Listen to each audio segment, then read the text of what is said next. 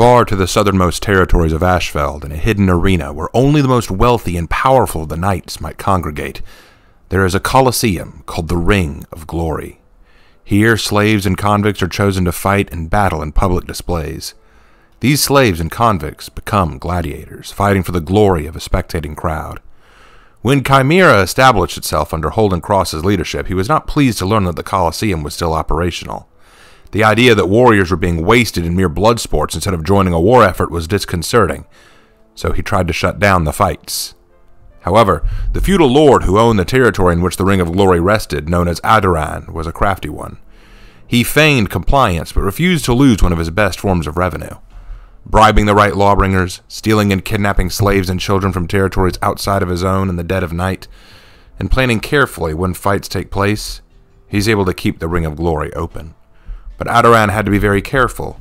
He couldn't afford to be picky about his slaves. Even a sickly girl would be enough. Maria of the Iron Slopes was only about 15 years old when she was kidnapped by a soldier in the dead of night. Maria didn't want to go, but her parents apparently had made that choice for her. The soldier, it seems, had agreed to pay for her, and the parents were willing. They could barely feed themselves, and with the right money, they could potentially move to a more fertile land. Upon hearing about this, Maria was heartbroken and distraught, abandoned and sold off by her own family for money. Anger and despair filled her heart as she was dragged away to the Colosseum. She was thrown into a dirty cell with 3 other slaves, 2 boys her age, named Leon and Actos. Adoran approached the 3 children and wrinkled his nose. "I don't have enough money for 3 of you." Maria knew he was lying, but she also knew she was at his mercy. "I will bring food in an hour, but only enough for 2. In that time, 1 of you will be dead. If I come back to see 3 of you alive, then none of you will eat." It was her first test. Their first test.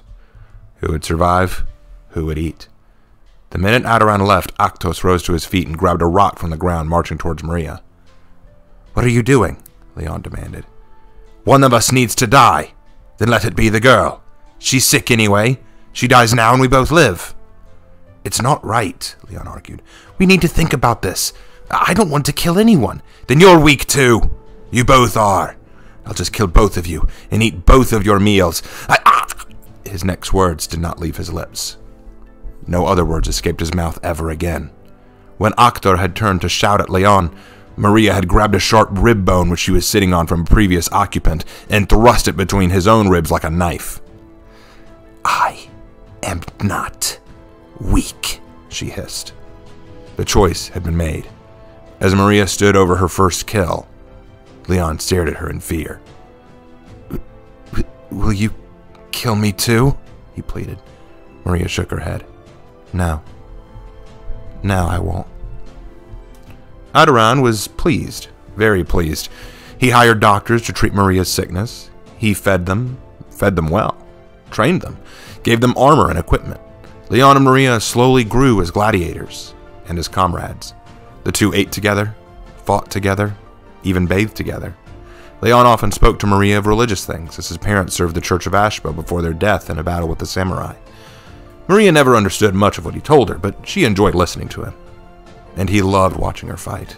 Leon learned so much as he could from Maria, though he never quite could become quite as ruthless. The 2 were near inseparable.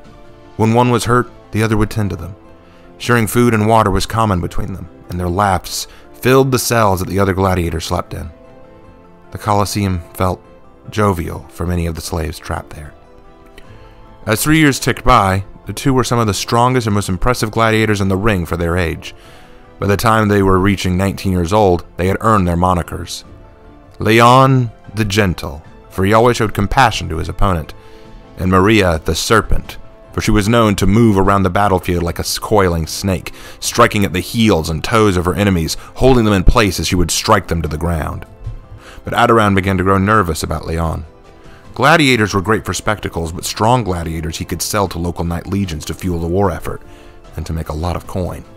But to do that, the gladiators had to be killers, vicious and merciless. Leon was certainly not a killer, so Adoran spoke to Leon, telling him that in his next fight it would be a fight to the death. The audience demanded blood, but Leon refused. He would prefer to merely subdue his enemy and win. He wanted no part in the killing. But Adoran was clear. If Leon did not kill, then he would die. Maria pleaded with Leon to kill, to break his code just once, but Leon was firm. He could not kill a fellow man. It had never been his goal to be a warrior or a knight. He simply wanted to be a monk, not a murderer for spectacle.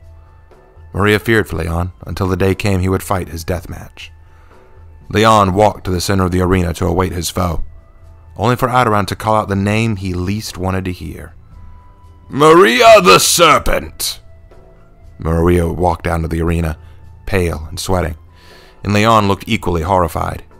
He started to turn to argue, but Adoran spoke first. "Only one will leave this arena alive," he declared. "You will kill or be killed." "And if we refuse?" Maria challenged. To answer her question, a line of archers standing on the highest balcony seats of the Colosseum raised their bows. The order was clear. They would kill each other, or the archers would kill them both. "Begin!"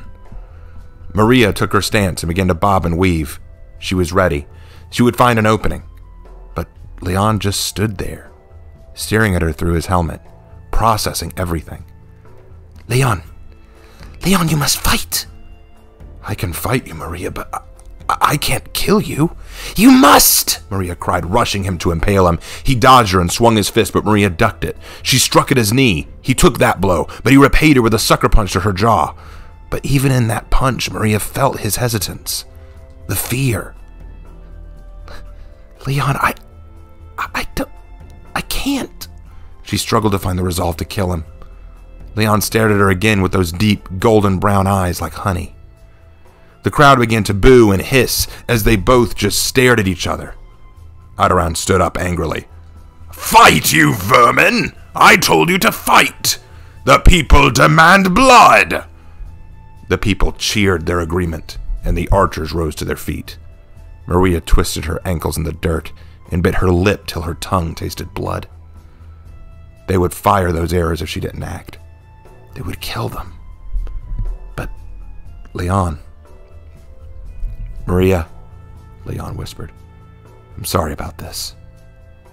Without warning, the trident Leon held hurled past her head. Maria gasped as the weapon flew by her, and she raised her trident reflexively, just as Leon threw himself into it, as if running to embrace the weapon. Maria gasped as blood burst from Leon's mouth as he impaled himself on her blade. Losing her grip on the shaft, the weapon dropped, and Leon fell into her chest, his head resting just on her breastplate. "Leon!" she screamed. The dying gladiator chuckled behind his helmet as she cradled his head in her arms. "Leon, you bastard! Why?"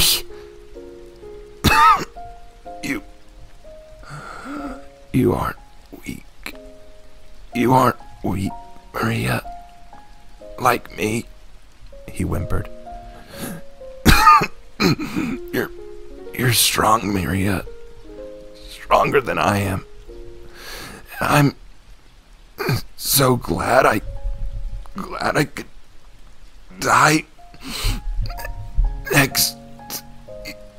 "Don't die," Maria pleaded. "Don't die, Leon. Hold on. I love you." Leon didn't finish his confession. His words died on his lips as his head sank into the lap of Maria. And as the audience threw roses and flowers raining down upon Maria's head from the awestruck and excited news of the death of one of the gladiators, Maria threw off her helmet, bawling over the loss of her friend. "And it seems we have a winner," Adoran announced. "And now we—" "Silence!" Maria screamed, hugging Leon to her chest. "Be silent! Don't you cheer! None of you cheer!" The crowd fell silent. Even Adoran stopped. The archers looked confused. What were they to do now? Maria kissed the head of Leon and then stood again, picking up his fallen trident. She then turned her dead steel eyes upon Adoran. "There is no winner or loser yet. There hasn't been enough blood!" She hurled the trident like a javelin into the stand, striking Adoran square in the chest. The ruler of the Colosseum screamed, gurgled in agony as the weapon was plunged deep into him. The crowd screamed in horror and then in elation, their bloodlust satisfied. Maria grabbed up her own weapon and roared at the heavens. Slavers ran out from their perches to restrain her, and she held them off for a whole hour, protecting the body of Leon. A few archers finally found their nerve and managed to strike her hip and leg with a few well-shot arrows.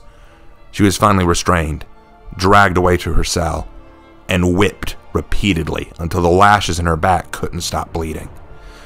But through every lash, she did not scream. She only wept. Wept at her own weakness, her inability to save Leon, the man who had given his life to save hers. "You killed your master, slave," the slaver bellowed. "You'll die for this crime, but it will be slow. You'll receive no food, and we'll whip you every day until you die from the agony or from starvation." "Just hurry up and do it," she bellowed. "Kill me, you bastards!" 5 days after the death of Leon, Holden Cross finally received word of the Colosseum's activities and the death of Adoran. Taking a detachment from the Chimera Alliance, he rode out to investigate and found the site. All of the slavers were either arrested or banished. The gladiators were freed and offered the chance to fight for Chimera or to go home and start a new life for themselves. But one woman, chained to a wall with scars all along her back, did not move when Holden approached her. "Are you the one they call Maria?" he asked. No answer. "I was told what became of your friend and what was asked of you." She still did not answer or look at Griffin. "I'm not going to bore you with some speech, but I'm going to offer you a choice. You can go make a home for yourself here in Ashfeld, or you can join the Chimera Alliance. We could use strong warriors like you." "Strong," Maria finally whispered. "But I'm not strong. I'm weak. I didn't have the strength to save him, or the strength to die when I failed." "And now's your chance," Griffin snapped, tossing her a knife. "If all you want to do is die, then slit your throat and stop wasting time. But if you ask me, I don't think it would honor that friend of yours to let his sacrifice be in vain." "And what do you know about Leon?" "I know about sacrifice and redemption," Griffin countered. "I wanted to die too once, but death isn't going to fix the problems we face. You want to pay back your fallen comrade? Then take up arms and fight for him. Lay down your life protecting someone instead of mocking his actions by wanting to kneel over and die like a weakling." Maria screamed and struck Griffin across the face, sending him reeling back. His Chimera supporters moved to aid him, but he waved them off, rubbing his cheek in pain. Maria was breathing heavily, anger in her eyes. "Ugh. Feel better?" "Yeah. Loads," Maria hissed.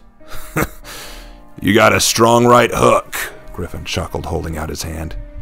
"Want to take a swing at someone worth hitting?" Maria joined the Chimera Alliance that day. In the arena of Feronia, no competitor could match her bravado. She fought like a warrior with something to prove. She danced around the arena like a snake waiting to strike, and when she did, the results were devastating. The current arena champion, Tobi Maru, the Shugoki, attempted to match her, and she struck him so hard in the face his mask broke.